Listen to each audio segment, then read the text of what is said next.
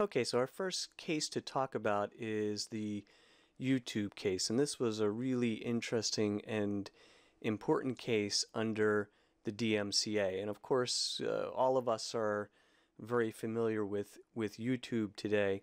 I remember the very beginnings of YouTube, and it was very difficult, even 10 years ago, to have the bandwidth to upload a full video or to stream a full video. Just to show you the humble beginnings, in a sense, of YouTube, here's a clip of actually the very first YouTube video that was uploaded by one of the original founders of YouTube. So here we are, one of the elephants. Cool thing about these guys is that they have really long trunks, and that's cool. And that's pretty much all there is to say. So as you can see, we've come a long way in terms of the content that's available on YouTube. So the facts in the YouTube case, and this reflects obviously a bit of the way the system worked 6 or 7 or 8 years ago when these facts were being developed. I think much of it is probably still very similar today. But you upload a video to YouTube, like I'm going to upload this class video for you. You're agreeing to a terms of service. The terms of service includes a copyright provision. When you upload the video to YouTube, YouTube has software that's copying and converting the video you upload into a format that's going to enable it to be streamed. I'm not sure if they use Flash anymore. Maybe they still do. I'm not sure. And then when you go on YouTube, YouTube is going to use algorithms to recommend related videos to you that based on your past search history or viewing history or so on. At the time of the case, there was some expert testimony and a survey done that showed that 3/4 or more of all the content on YouTube contained copyrighted material. Now this sounds pretty bad. It's not necessarily bad if we remember our understanding of how copyright law works, and in particular how fair use works. In the last video for this unit, when we talk about the Breitbart case, I'm going to show you the picture of Tom Brady that was at issue in that case. Well, that's copyrighted content. So my video will contain copyrighted content, but I'm 99.5% certain that what I'm showing you, even more than that, I'm 100% certain that what I'm going to show you is fair use. So that doesn't necessarily mean there's infringement, but nevertheless it was the evidence of possible problems that were brought before the court. One of the really interesting things about the case factually is to look at the original history of the formation and founding of YouTube, and some of the kind of smoking gun documents from the guy who uploaded that elephant video and some other things, really indicating that they knew that people were using the platform to post infringing content, and that in fact they expected to make money off of people posting infringing content. So in terms of the legal analysis, we're looking at the DMCA safe harbor in section 512C. So we've talked a little bit already about the notice and takedown provisions of 512C, and that is a key piece of how you obtain the safe harbor. You have to have a notice and takedown provision, but there are some other requirements under the statute as well. That first bullet there, the platform, the site, has to not have actual knowledge or what is called red flag knowledge, that is, not be aware of facts or circumstances from which infringing activity is apparent. So if you have a notice and takedown provision, but you have actual knowledge that there is in fact infringing content on your site, you don't have the benefit of the safe harbor. If you have a notice and takedown provision and you have red flag knowledge, you don't have a safe harbor. This is really one of the big catches with this YouTube case, because the claim is, and the ongoing claim is, well, of course they know that there's infringing content, or of course they have reason to believe that there's infringing content. So how could they ever have a safe harbor? That's one of the difficult things for a case like this, because you could either have this statute simply immunize all of these sites, notwithstanding what the statute says, depending on how you interpret it, or you could have the statute be basically worthless, depending on how you interpret it. A policy for terminating repeat infringers, not undermining technological protection measures, that is, measures that the original owner of the content might have placed into the content, like a digital watermark or something like that. And then the second bullet is also relevant in this case: unable to control what customers post or not receive a direct financial benefit from the posting. So this is another bit of a kind of catch-22 for some of these sites, because the more control that the site exerts over what users can post, the more difficult it is to assert that you have a safe harbor. And the statute is really designed for a site to say, hey, I'm just a platform. I don't control what anybody posts. I don't know that there's anything infringing, but I don't control it. So you see how, some of these elements of the statute, even though it's a statute created for the internet age, already by the time of this YouTube case are kind of getting eclipsed by the technology and by the way people are using the sites. Now, whenever I think of all this, I think of my favorite movie, Casablanca, and one of my favorite scenes from the movie Casablanca. Here's the scene from the movie, but think of it in these terms. I'm shocked to find out that there's infringement going on here.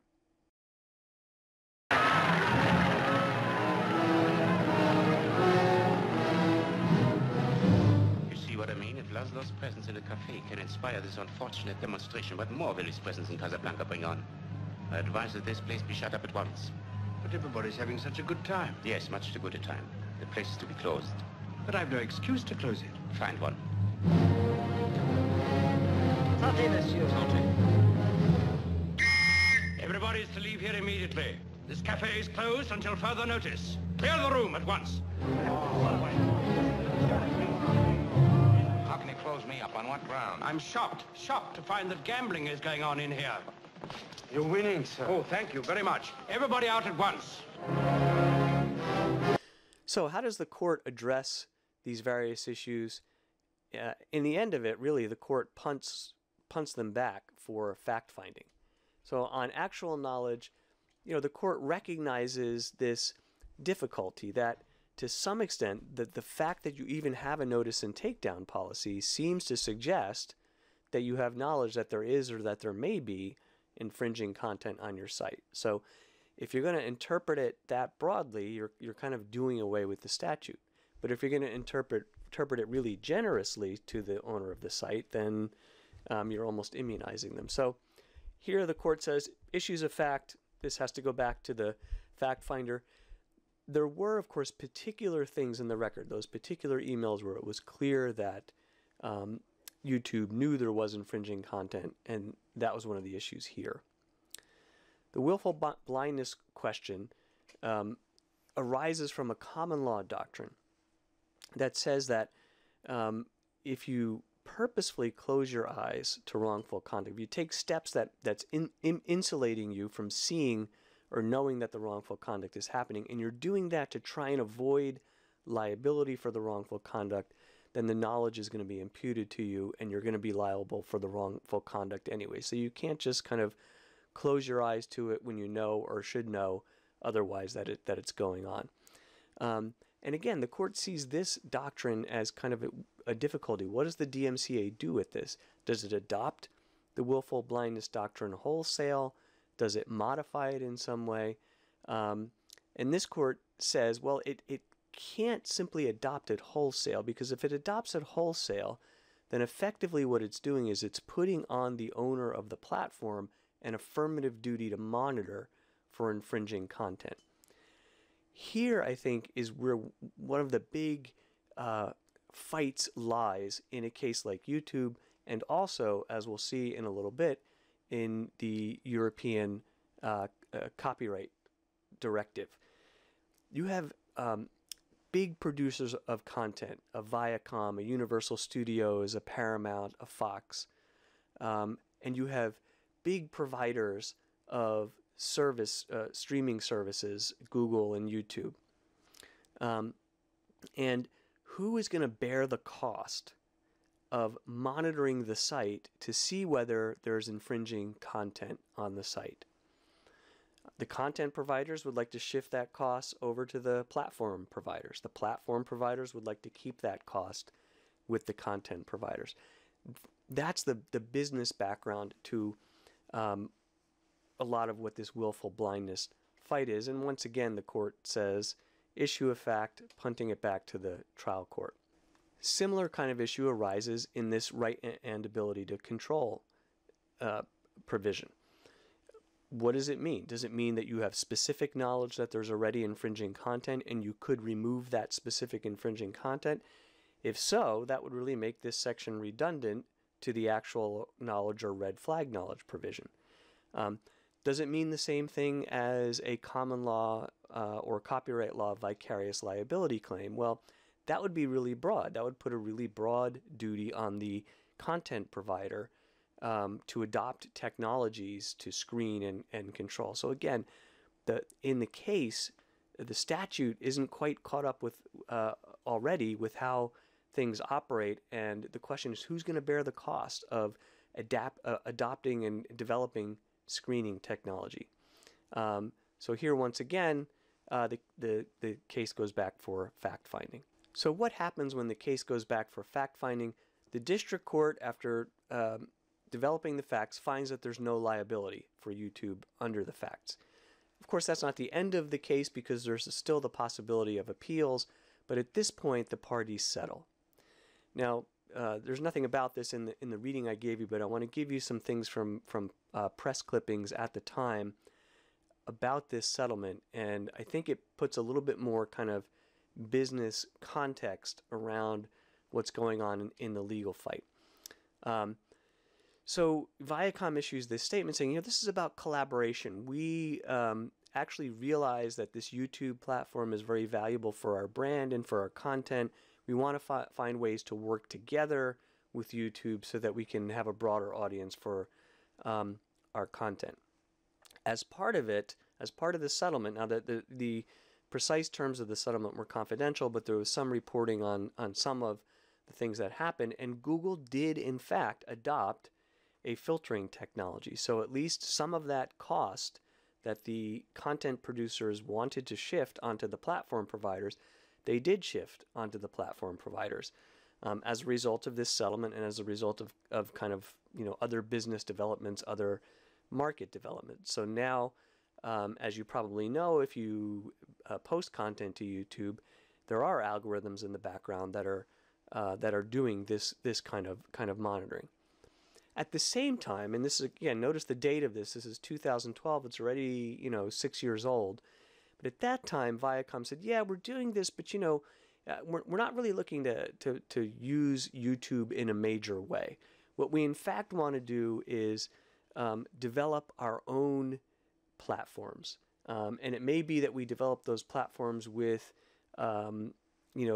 cable providers, cable television providers, or other providers of paid television. We could have the Viacom channel as part of a cable arrangement." And as you probably know, that didn't exactly happen. I mean, there's no, as far as I'm aware, at least my cable provider doesn't have a Viacom channel. What was this all about? And I talk about this quite a bit more in the new media law class. The fight of the business is over who controls how you see the content, who controls the platform. I could say it this way, because all of this, whether you're using cable television, whether you're using a streaming service, whether you're using YouTube, it's all coming over the hardware layer of the internet.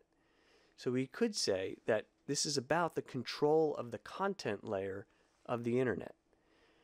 Having control of that gateway, of that content layer, of how you get the content, is extremely valuable, and that's where the big fight is, both as a legal matter under statutes like this, under the European Copyright Directive, and as a business matter. So, what happened in the interim? Well, one of the things that happens in the interim is Netflix. Netflix develops into this ubiquitous big streaming service, and it becomes one of the platforms of choice. And then as kind of a rival to it, Amazon develops, and then as kind of a rival to those, platforms like Hulu develop. You also see today, although there isn't a Viacom channel through your cable provider, all of the channels that exist, as well as other content providers, have apps. And so you can stream at least some of the content through apps and then use a device like Google Play or a Roku stick or something like that to watch them. Those fights are still going on. There's a host of other copyright law. The Aereo case that went to the Supreme Court on cloud-based DVR services. We look at some of those things in the new media law case. This is one piece, this YouTube case is one piece of a big fight over the convergence of content with different kinds of media platforms. I want to show you a couple other things about the notice and takedown provision under the DMCA, the safe harbor.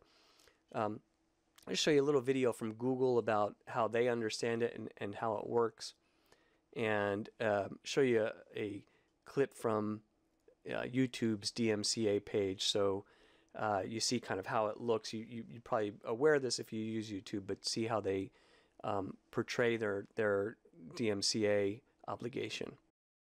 Every day, millions of people around the world post content to Google platforms. Things like videos on YouTube, blog posts on Blogger, and social media posts on Google+. Occasionally, people are concerned about the content they see on our platforms. Some people tell us they've seen content that they think violates the law. Others think they found something that is against our content policies. You know, the rules for our communities.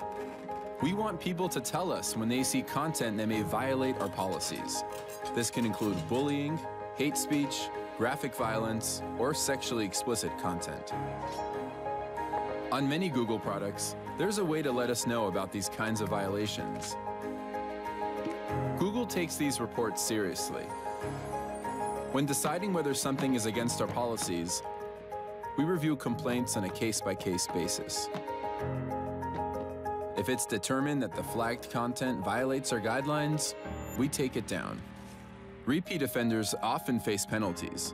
For instance, on YouTube, users may have some of their account privileges revoked for a while. Too many strikes, and the account is disabled. In addition to responding to community concerns, we want to make sure the content on our platforms is legal. In many cases, the best way to address a legal issue is to reach out to the person who uploaded the content. Often, they'll remove or modify it on your request. But sometimes, that won't work. In that case, we've got a webpage that will route your complaint to the right team at Google. When considering a legal notice, we carefully assess the information provided. For all legal matters, it's important to properly name the content, specify the law allegedly being violated, and why you have the right to get this content removed. Without this information, we may be unable to understand or process your legal claim. We work hard to respond fairly and accurately to legal and community concerns. That's how we maintain vibrant communities, while staying true to our commitment to free expression.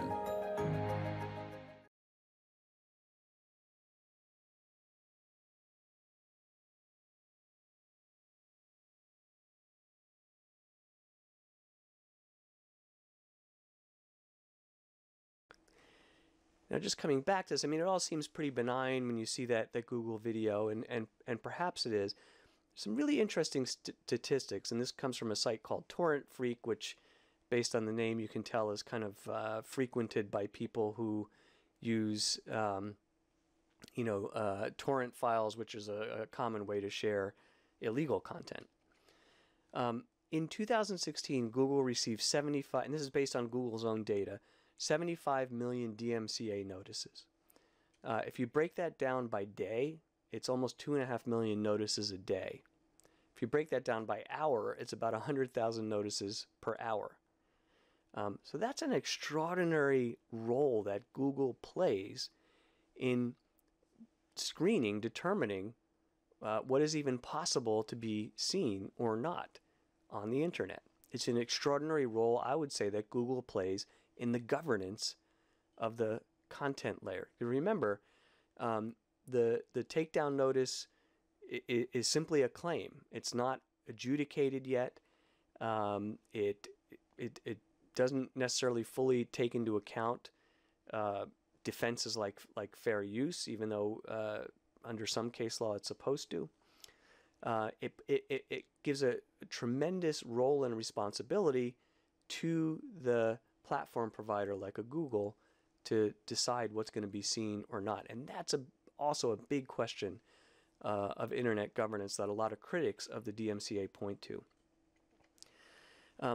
Very interesting is as I was preparing this video, I kind of looked up this data on Torrent Freak again, and it appears that the total number of takedowns has decreased, but with Google has decreased, but part of that could be that Google is now taking more prophylactic steps to not even index things, and if it's not indexed, it's not going to be found through search, that Google believes could contain copyrighted content.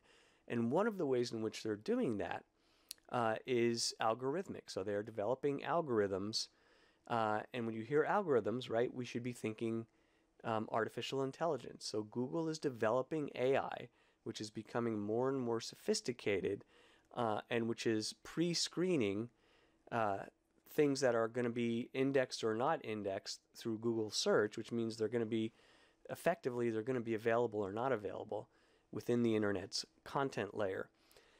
And I think this is a really interesting development, and perhaps a troubling development.